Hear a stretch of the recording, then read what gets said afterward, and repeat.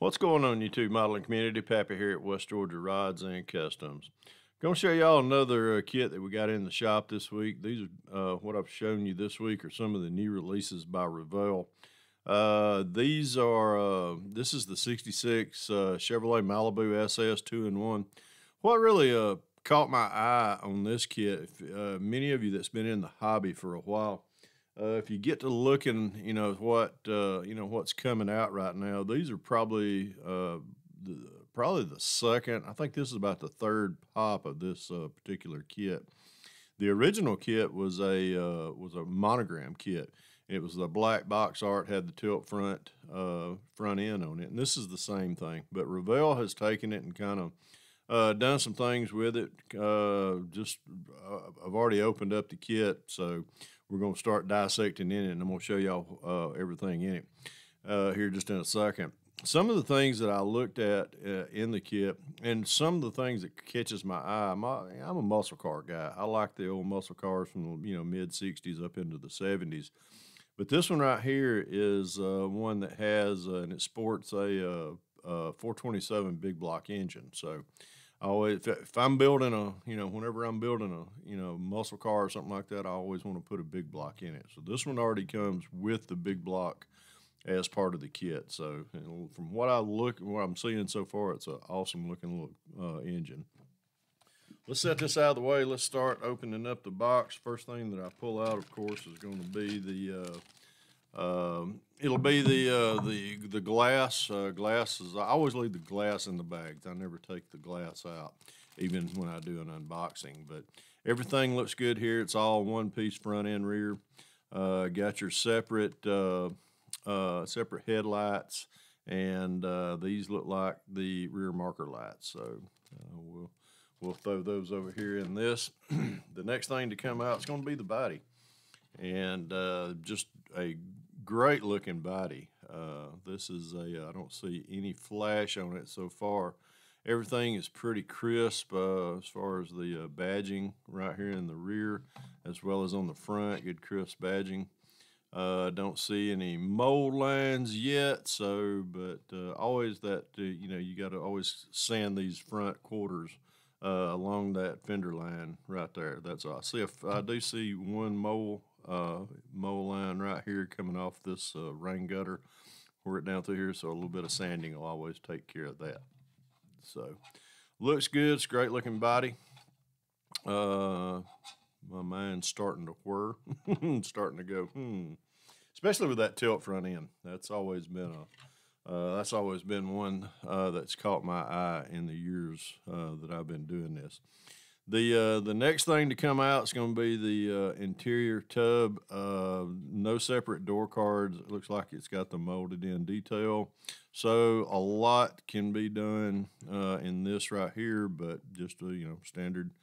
Just not a whole lot of detail on the door card, but just got to do a little bit of work and detail wash, things like that. Got all your wheel backings, radiator here. Looks like, got a nice set of side pipes right here. So that'll be something to look forward to, if either with this build or somewhere else down the line. Put that to the side. Let's pull out the next thing. Of course, it's the tires. These are just you got some big ones in the back and little ones in the front. So just standard, just your standard rubber tires that Revell sends out. Next out of the box is going to be the frame, which really looks good. This is a great looking frame. A lot of detail to it. It's not a separate, but it's a molded in frame right here. So can do a lot with that. Got a molded in gas tank, and everything looks pretty pristine here. No molds, no mold, flash, anything like that. Got the front firewall. Here's your engine half. Now I already see one problem right there, which it's your engine block halves. You got a molded in starter. You got your your oil pan is already molded into it, and you're gonna have that middle seam line down through there. So you got a little bit of got a little bit of sanding to do right there, so not happy about that. As far as the engine right here, you've got a solid engine mount that goes, across the engine bay right here. So that's got a molded in water pump. So just like I say, a little bit. Now the headers, these headers are pretty cool. I kind of like these. These headers are awesome looking. So let's set that to the side. Pull the next piece out. The next thing out of the box is going to be the rear seat, front seats.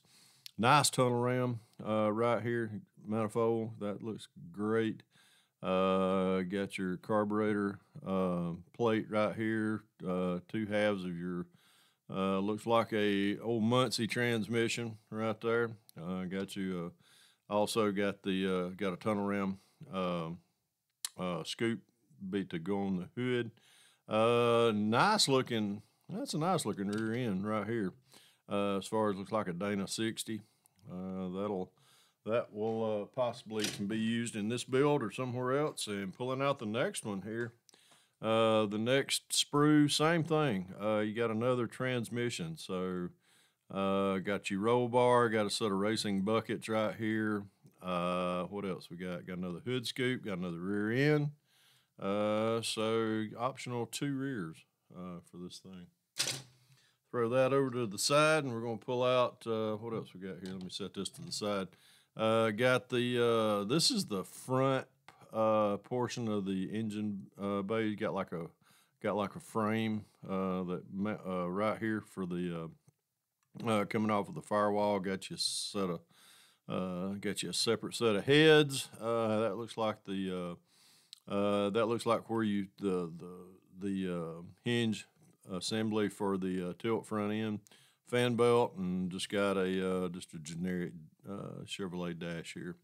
We'll put that right there. We got the chrome tree that's already come out. The chrome, it's chrome. It's not the nothing to write home about, but here is where I'm starting to see. Like I say, leaves a little bit to the imagination. Got a great looking set of valve covers right here. So, got a differential cover right here. Now these center lines that they send with this kit, this is great. These are a great looking set of center lines. So if y'all looking to put a set of true looking center line wheels on any of your builds, this is a good kit to pull them from. Then front and rear bumpers, things like that. Got a chrome scatter shield bell housing right here. Got this looks like a solid axle front end. So got you a set of ladder bars here. So looks good. I'm gonna put that over to the side, and then we're gonna jump over into the box some more, and we're gonna pull out the instructions. I like the tell you what, let me open up the decals first. These decals, man, these are if you like flames. Now I like flames. I love flames on a lot of my builds. These would be some good ones for this kit as well as for other kits that might be out there. And then the side stripes right here. This is very reminiscent of back in the the late '80s. Or the early '80s when we were all putting, the real colorful stripes down the sides of the car. So that's very reminiscent of back in the day. And the flames are back, pretty reminiscent of the late '60s, early '70s when everybody was doing flame jobs on them. So just great looking little decals, decal kit here for that. We'll put the cover back on that and drop these back down in the box. We'll open up the instructions, which I don't hardly ever read, but I do like to go through them. Gives you a little history on this old car right here. Talks about the tubular subframe and I got the big block Chevrolet wrap motor in there, which was very popular back in the era. Excuse me. The Revell's Revell is they're starting to give you color choices here in the front like they always have, but they're also telling you the part names, which are, of each number of parts. So that's awesome. We get up to the engine assembly here, and we just, if you got, looks like you got some options here of different things. Looks like you're just doing a tunnel ram here for the for that engine. Then you get into your interior. Your interior has two different types of interior. You got the just the generic, stock in seats for the front, or a set of racing buckets. So you can do either one of those. You got a choice of a roll bar, things like that. And we'll keep flipping on over to the tire assembly. Shows you how the getting on up into here. As far as this, like I said earlier, they got like a straight axle front end on this, so that's pretty cool. Finishing it on out, coming in, doing the as far as the suspension, rear suspension, putting the ladder bars on, and then coming on out, finishing up with the this flip front end. You got your choice of two different hood scoops. Again, you can do like the snorkel type, or you can do kind of the bubble type. And getting on into, and here's the side pipes that could be used as well. Shows you the paint, exterior colors as far as what, if you're doing kind of the side stripes and everything for a two-tone. And flipping on over, if you want to do a solid color and then do some awesome flames on that, that's what that rounds out as well. So, but my take of the kit is, it's a good kit. I'm not, it's one that I've been wanting here. I always wanted the monogram version of it. Hard to find, but now that they've got this one repopped, Revell's repopped it. It's